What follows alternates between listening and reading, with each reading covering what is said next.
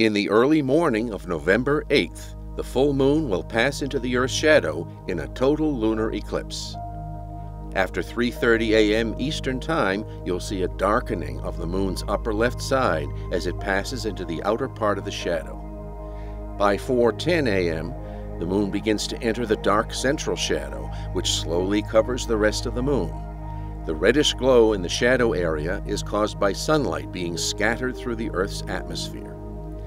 By 5:20 a.m., the moon is totally immersed in the central shadow.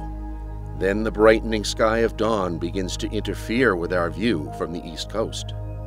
Soon after 6 a.m., the setting moon is overwhelmed by the light from the rising sun. But people farther west in the United States and Canada get to see more of the eclipse. Nearly all of it can be seen from the west coast. So if it's clear where you are, get outside and enjoy this spectacle of nature.